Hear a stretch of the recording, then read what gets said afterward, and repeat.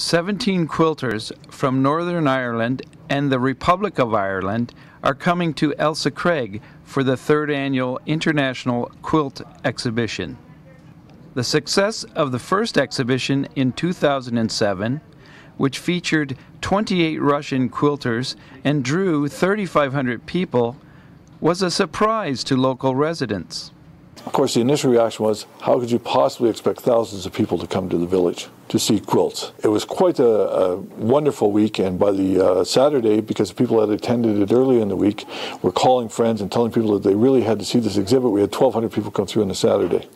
Because of its success and the success of the following year, I think that Ailsa Craig really does believe that this is will happen, and when we say that the quilters will come, that the village is ready to have this many people come. Each quilt tells a story about the quilter. So this quilt, I just love this piece because it's called Underwater Fantasy. The lady that made this because her son is an underwater photographer in Ireland. So each piece really represents the culture and history of the country. Smalley talks about why they work so hard to bring these quilts and quilters to the London area.